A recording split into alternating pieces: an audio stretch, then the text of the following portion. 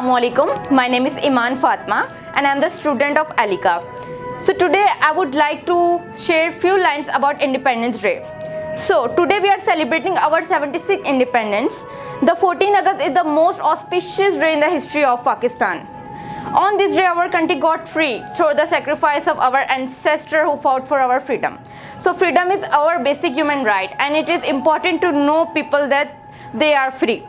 And I appreciate and salute to all my soldiers on this Independence Day.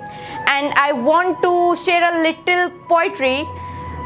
ये शहीदों की है ये ज़मीं जिसे पाकिस्तान कहते हैं, ये शहीदों की है ये ज़मीं जिसे पाकिस्तान कहते हैं, ये बंजर होकर भी कभी बुज़दिल पैदा नहीं करती. Thank you so much.